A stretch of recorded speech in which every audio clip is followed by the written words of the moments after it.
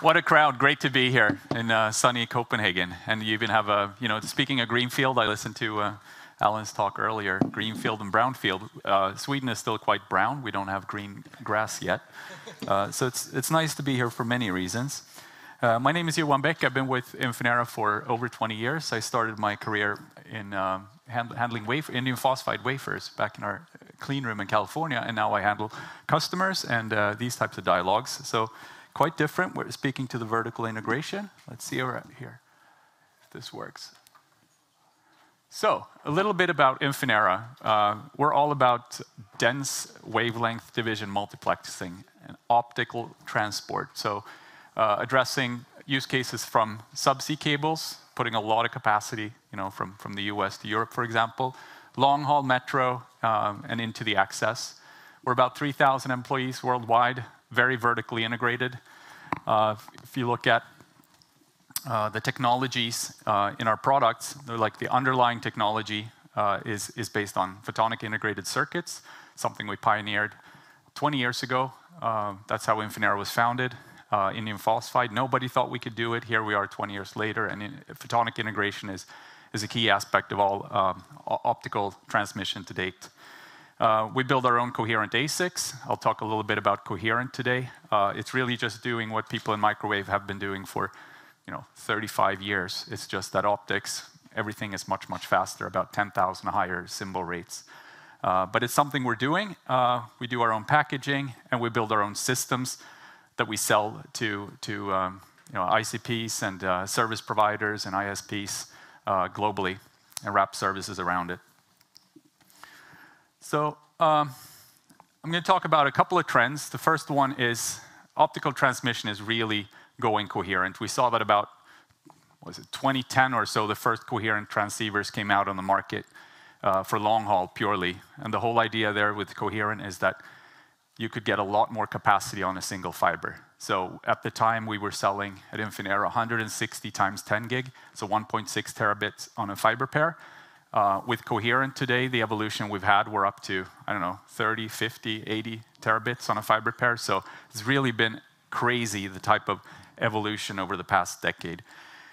So starting in long haul, then it went into metro networks, so smaller networks, not tens of terabits in scale.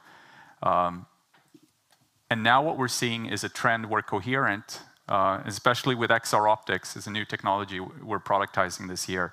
We're looking at how coherent can drive further out in the networks into the access. And of course, this is driven by increase in traffic everywhere. And coherent is like the next step once you run out of steam with on-off keyed solutions.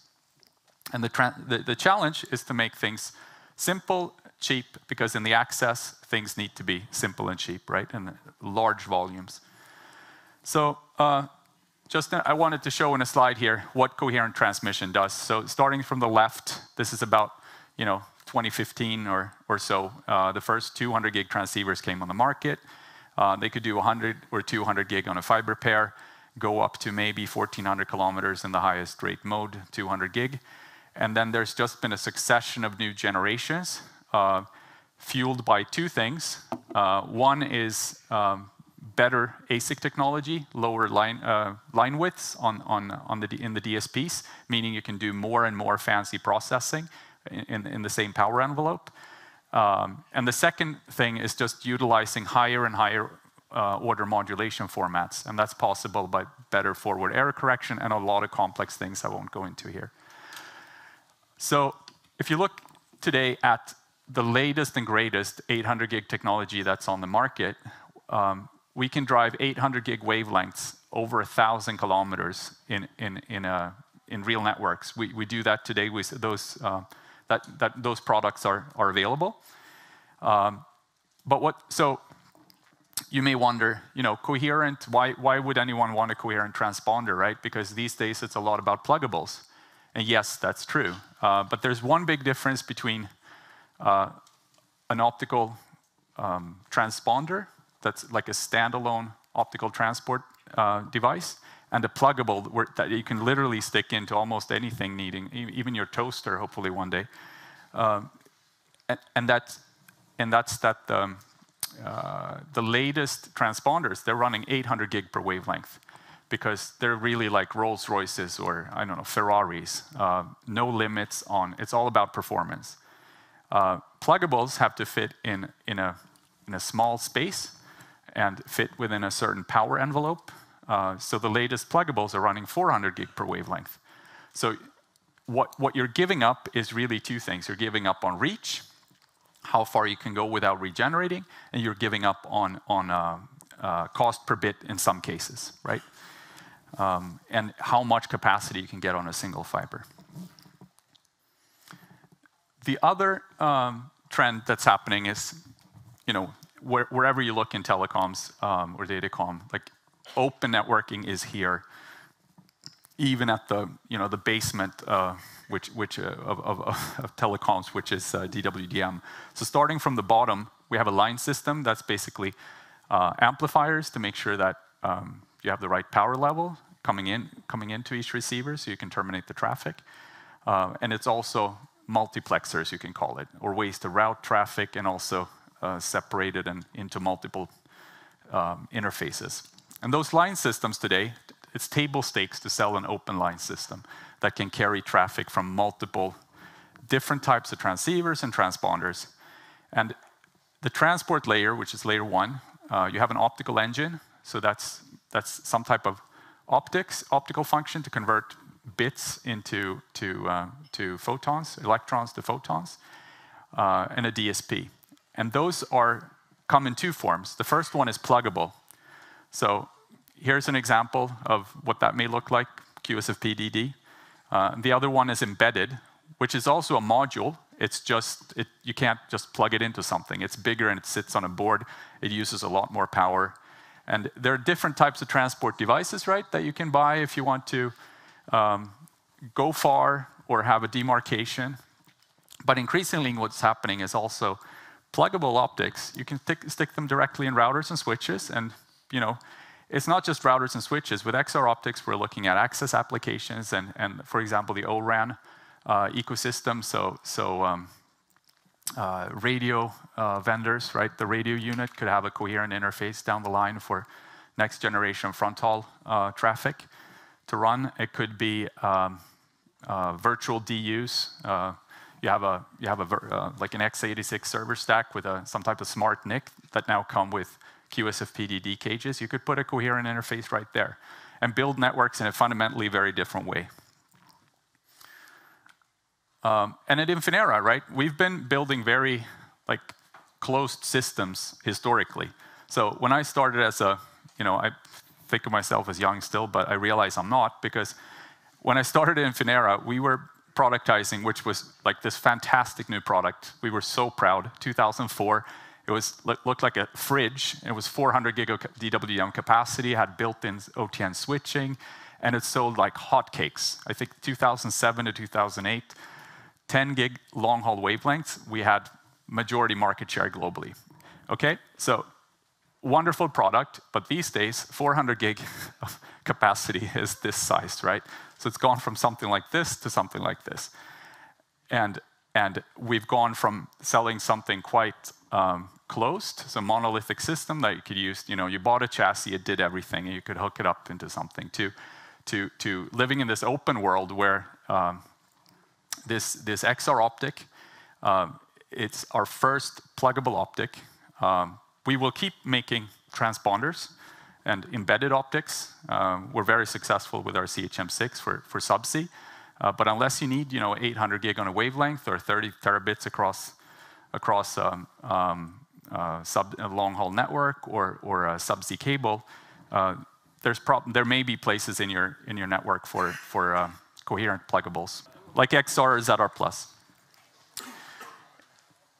So XR optics, we're utilizing a feature called Nyquist subcarriers. And if you're familiar with radio technology, this isn't really rocket science. What we're doing is we take one laser and we, instead of having one large carrier, we split into many smaller carriers. So this is done in 5G new radio RANs, for example.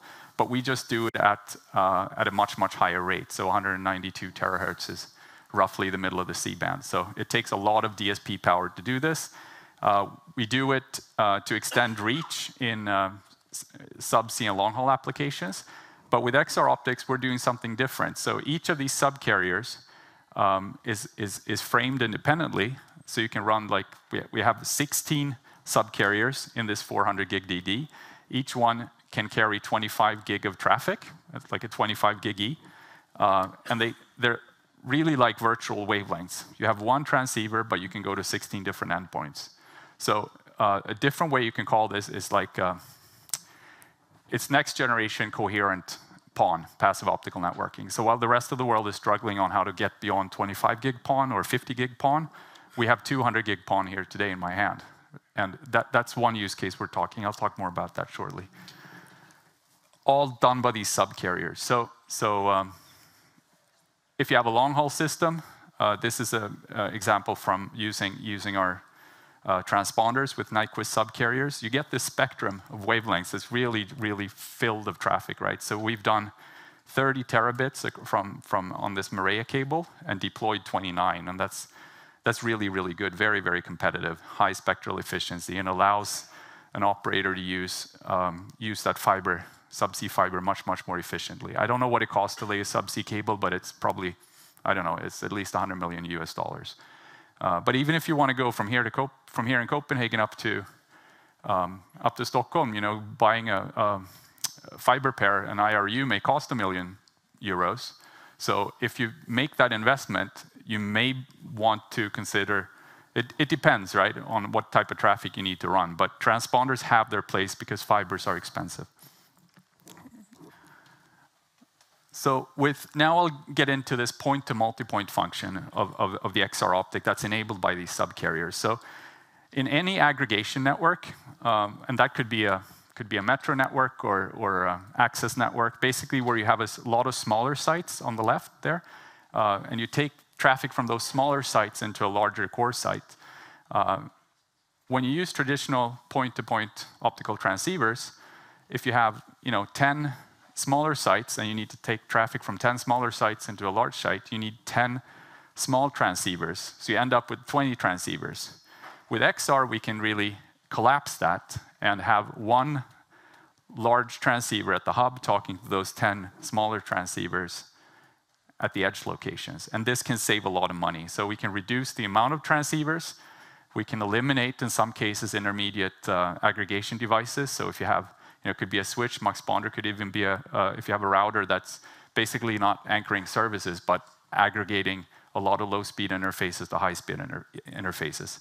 You can improve the router efficiency by, for example, using a 400 gigabit Ethernet port and talk to many smaller devices. So you could have a bunch of 100 gig Ethernet ports in your access sites talking to a single 400 gig E-port in your hub site. So you can use your equipment more efficiently and save a lot of money that way. So I'll bring up one example here from,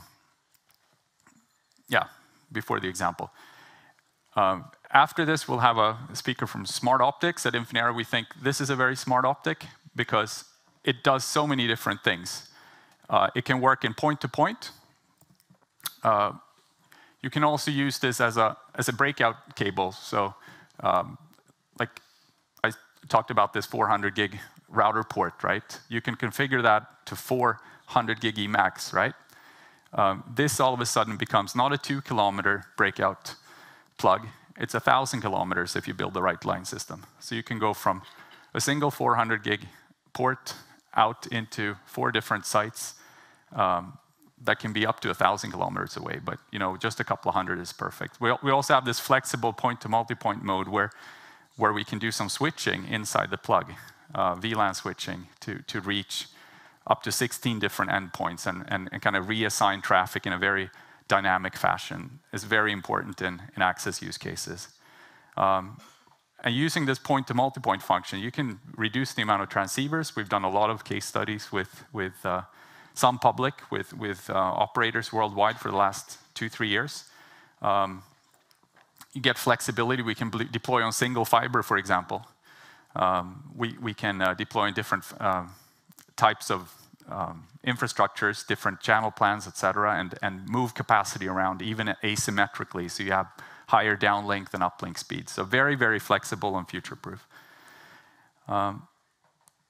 We can address all the usual ZR, ZR plus use cases, unamplified, amplified, or extended reach links, but also a lot of new ones with the point-to-multipoint function, right? We have access applications and metro aggregation.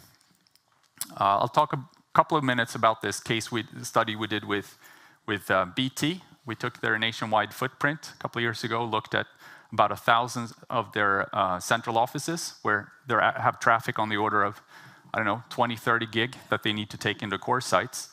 And the traffic flow is really aggregation, right? Hub and spoke. And we showed really significant savings, over 70%, using XR optics for point-to-multipoint compared to traditional layer 1, layer 0 solution. We're also looking at access applications, as I mentioned earlier. So, for example, 5G front haul.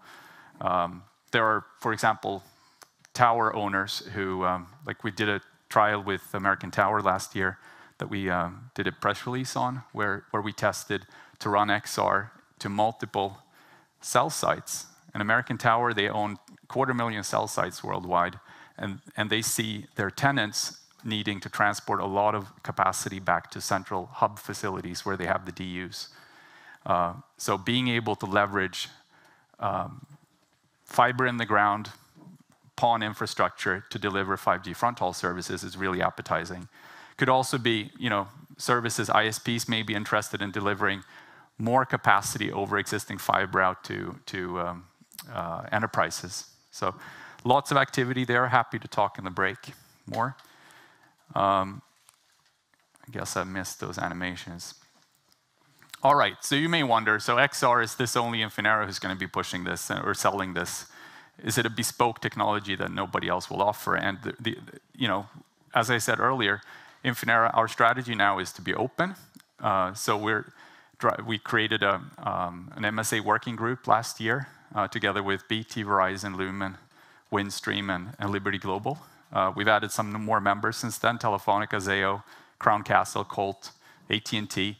So we have a wide group of different operators with interest in different use cases, from the core all the way out to the access. There's a pipeline of other network equipment manufacturers about to join, so this won't just be operator-led. There will also be others joining, and the goal really here is to create an ecosystem, which is, in our view, very, very important to create differentiated, overall solutions for you as a customer, where each vendor contributes what they're strong at, right? So takeaways: point-to-multipoint could be a different way of building networks. You can save on the amount of transceivers, the amount of router ports, can use higher speed ports to aggregate traffic from many endpoints, reduce CapEx and OpEx. You run this in many, many modes, right? So point-to-point, maybe 400 gig to 400 gig core router interconnect, out to the access where you do 5G front haul from many cell towers into a single edge compute facility. So I think that was my last slide. If you have any more questions, please come to the booth. I'll be over in the iTectra booth with this thing and a little photonic integrated circuit you could take a look at. So thank you very much for your attention, and open to questions here if you have any. Thank you, Johan. So I know one person who has a question. Okay. When is lunch? Was that your question? No, you've got to sit through someone else first, I'm afraid. Any questions from anyone else? None, really? You just bought all that, didn't you? All right, I'll be outside later. So. Yeah.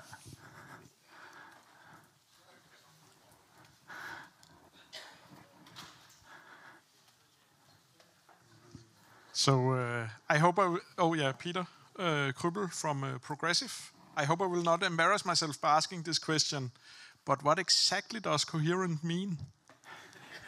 Yeah, so coherent means like old school light communication, right? You take a light source like a laser and you turn it on and off. That's called intensity modulation, on-off keying. And if the light is on, it's a 1 or a 0. With coherent technology, you start playing with not only the intensity of the light, which could be multiple levels, but you also modulate the phase. So you could, it's similar to, yeah, hey, actually someone at Infinera knows this. So you know, like AM and FM radio. FM isn't quite phase modulation. Like phase modulation is like a digital version of FM, but you can view it as AM and FM radio combined. Instead of just having things on and off, there's a lot more sophistication going on. So you can get every time you turn that light on and off with the old school transceiver, that's called the symbol rate, right? You can do that, for example, 50 million times per second or so. Every time you have one of those symbols with coherent, you can send a lot more bits. So it's a more efficient way of getting information across a fiber. And it's not, coherent it's been done in microwave for years.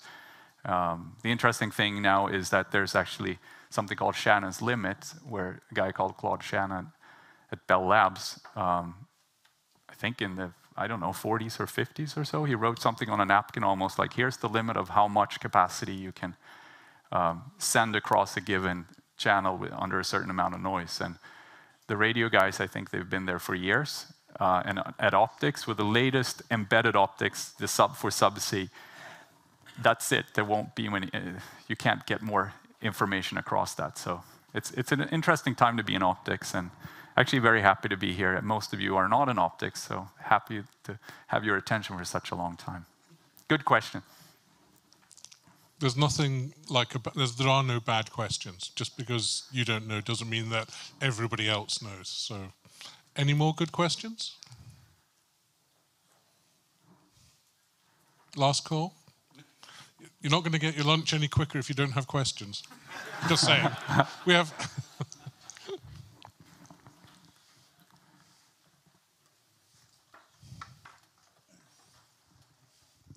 Hi, my name is Harm Bergman. What is the optical power budget of your XR optics? What's the output power and the input power requirements? Yeah, so output power, we do 0 dBm, whether it's QSFP DD or CFP2, which are the two form factors we're bringing to market this year. There are also some other optical specs that we're quite competitive at to make it easier to work in a brownfield environment. Now I got to say brownfield again. And on the input, like what we're targeting as a spec, general requirement for PONs is to go 30 dB. So that's the spec we're targeting for PON applications. Like more like a metro application, it's less relevant because the line system will make sure you get enough power to terminate the signal.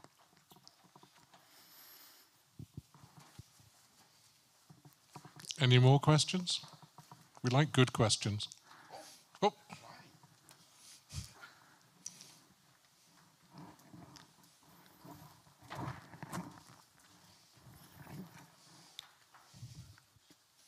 So I'm Tom from Cloudflare. I was wondering if there's any work being done in getting closer channels when you're looking at the available frequency space that you can use on optics, because I think currently the separation is 100 gigahertz. Is there anything like kind of being done there to get that even closer and closer together to get more capacity out of a fiber? Yeah, so that's been an evolution for a long time. I showed that spectrum. You can see things are very, very tight. I'll put it two ways. So everyone's trying to get the channels closer together, and it's been done with something called flex grid, where you have these, the WSSs, for example, so you can support down to 37.5 gig spacing. With these Nyquist subcarriers that I talked about, we have actually these 25 gig independent channels. and this channel spacing is less than 100 megahertz. So there's insanely tightly spaced, and there are some control loops to make sure that things work, not just downstream, but upstream. Then if you have two of these sitting next to each other, they still have to be, you know, I don't know, 6, 8 gigahertz apart. But if you want to route them to different locations, you're limited by the WSS technology or optical filtering technology, which is much coarser in comparison, like, I don't know, 10, 15 gigahertz. So, yeah, it's all about, especially on subsea, it's all about how much can you get into the link. But in metro and access, it's less critical. All right, so it's time for Kent, I think, or? Oh, another? Another one, yeah.